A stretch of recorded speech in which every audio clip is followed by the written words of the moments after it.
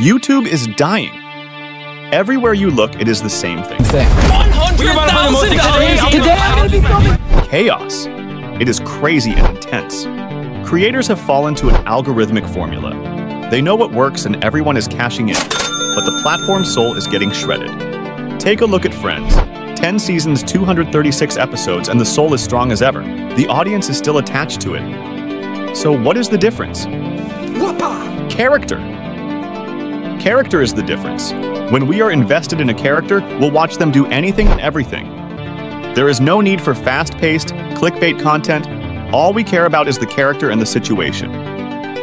YouTube intros today love to show us what is coming, but Friends justifies the story deserved to be told. And when the title hits... Well, don't you see how gross that is? I mean, that's like using my toothbrush. You use my toothbrush!